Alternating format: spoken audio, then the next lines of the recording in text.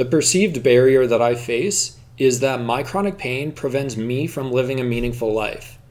The real barrier I face is a lack of understanding about my chronic illnesses. People have assumed that my pain is imagined, that it's all in my head. I've been accused of faking my illness to avoid work. I've been told that I must be doing something wrong if I'm not getting better. In our society, many people still view illness as a weakness, as though it's some sort of character flaw. But in reality, anyone can become sick at any point in their life. And it takes a lot of strength to live with a chronic illness day in and day out.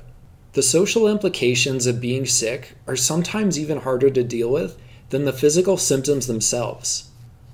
Educating others after they make stigmatizing comments is exhausting.